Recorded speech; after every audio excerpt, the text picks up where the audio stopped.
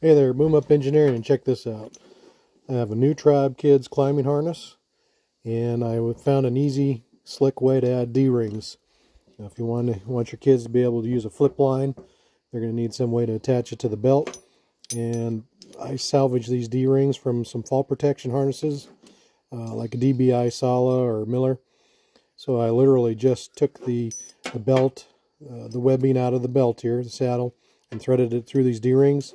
You can see how they're trapped between the bridge connection and these buckles. And so now I have an easy way to connect a flip line. So now we can try the spurs and also have a secondary method of tying into the tree along with the climb line. See what you think.